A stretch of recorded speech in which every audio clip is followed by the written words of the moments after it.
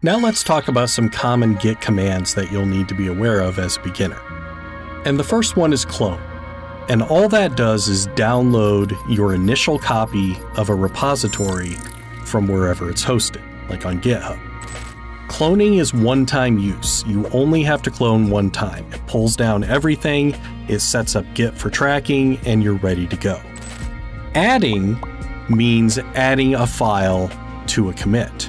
And you're going to do this one time per commit. So every time you make changes to a file and you would like it to be committed, you are going to add it.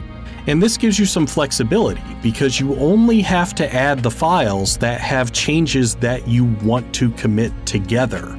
So you can be working on a lot of different things simultaneously and only add the things that are relevant to a group, or a bug fix, or a feature request, or something like that. So you can be very granular with what you add to the commit.